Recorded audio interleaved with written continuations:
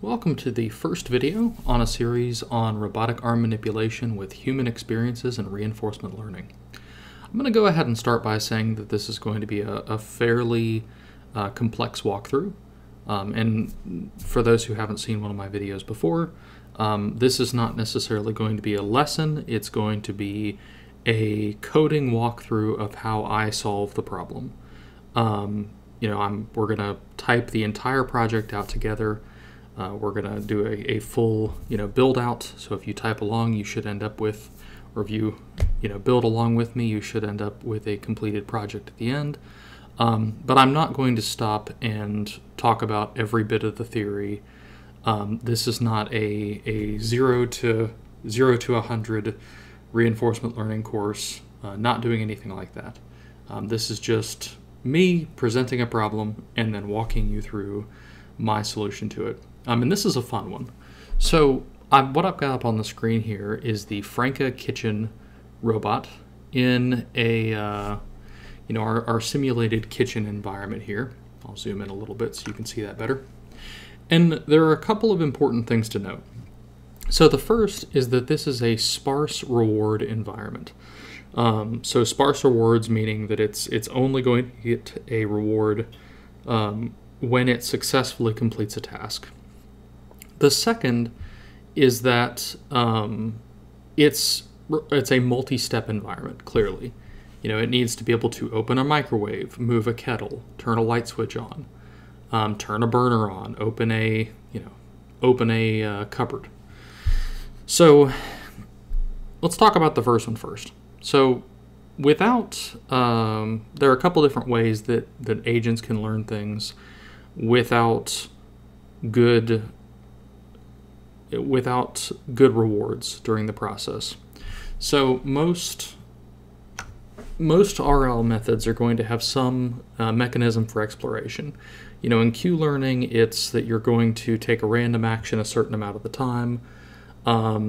With SAC, soft actor critic, which we're actually going to be using, it uses a temperature parameter and forces a certain degree of exploration. But with an arm like this, you've got, it's got 9 degrees of freedom, which means it has 9 separate joints that can have a value applied between -1 and +1, depending on which way the joint's going. So unlike a simpler environment, something like Pong, that robot arm is never going to randomly explore its way to doing a complex task. Maybe if you set it off and let it sit there for a month, it might eventually, flail around and whack into something and succeed. But for the most part, this requires things to be, a coordinated attempt at moving the various joints and actually take on the task. The second thing is that it's relatively hard to, so let's talk about how we're solving that first. And actually I'm going to pull up a diagram to walk through it. So this is where human experiences come in. So for complex tasks with minimal rewards, there are a couple ways you can solve it. One is with intrinsic curiosity, which I covered in the maze solving video I did last. But this is a little bit, I won't say it couldn't be done with intrinsic curiosity. I'll say attempting to solve it that way did not work well for me. So what I ended up doing was integrating human experiences into the mix. So, and I didn't just pull this area or this idea out of thin air. I'll go back and reference the paper in a moment. But basically what we're doing here is we will be integrating a game controller interface to work with the environment. We'll be using that to pilot the robot to take an action, say opening the microwave. Many times in my work here, I would go and open the microwave with the robot, 100, 200 times, and build up a replay buffer of at least 30,000 steps for the actor to train on. We're then taking that buffer and feeding it into the standard actor critic process. Now, one of the things in the paper that's in this on this page that they mention, replay policy learning, solving long horizon tasks via imitation learning. If you read into this paper, they're talking about using a pre-training phase to basically do behavioral cloning, and then after behavioral cloning, going and doing live training on the environment. I tried a few different pre-training options, and what ended up working better for me was weighted training. So for me, pre-training very quickly, I think it was overfitting and causing the robot to learn some suboptimal behaviors, perhaps because my input data wasn't all that robust. Working with the controller, I got pretty good with it, but I could not with a with my thumbs successfully use all 9 degrees of freedom on the robot all the time. So I think my training data was probably a little bit choppier, maybe, than theirs. So what I found worked for me was doing a weighted replay buffer. So we're going to be writing code that basically says, hey, for the first so many iterations, for the first 200 or 300, I want you to pull most of your experiences from, this human-generated data, and then for the next one, pull, half, and then the next one pull a quarter, and then eventually it's just in the live training loop, and it's learned what it needed to from the human data. So that is a way to tackle, a task, opening a microwave, or opening a drawer, turning the stove on. But how do we do multiple tasks? So obviously it's possible to train an agent that can do complex things, that there are some challenges there.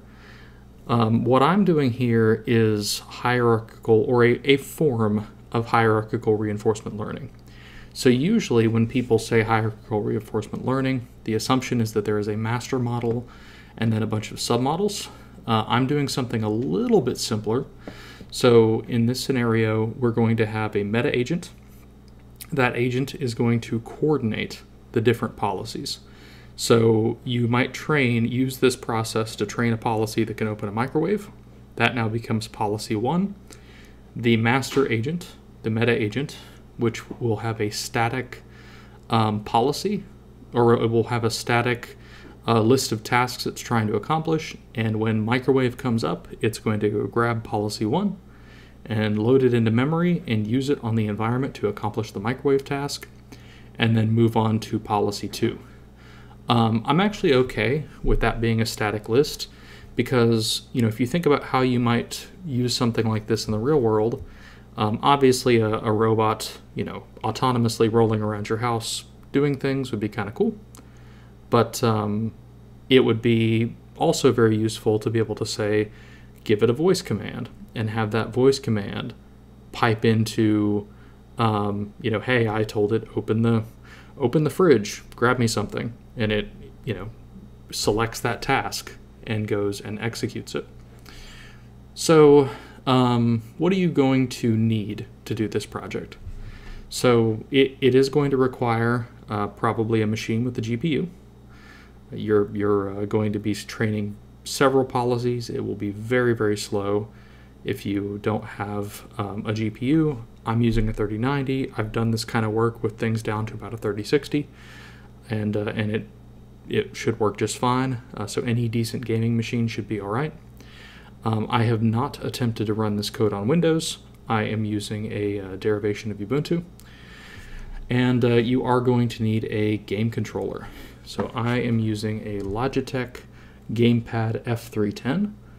It's a PlayStation-style game controller that plugs in via USB, and that allows me to go ahead and interact with the robot and collect some of those human experiences. So, final part of this intro, let's go ahead and show you the end results of what we're going to be building. And I'm going to run the meta policy first. So test meta, and just kind of show you what to expect. So there's my robot opening the microwave. It slid open a drawer, it opened the top drawer, and it turned a burner on. And then I've also got something here to give me a success percentage. You know, how often is it successful? So that's going to run for a moment. And we can see that I got it to a 95% success ratio on a set of 4 tasks here. So that's what we're going to be building. As you can see here, I already mentioned this was a large project. There's a lot of code here. This is going to be quite a bit of work. I would not be surprised if this series hits 15 or 20 videos. But if you are interested and stick with me, we're going to build something really, really cool here. So with that, I'm going to close out this first one, and I will see you on the next video.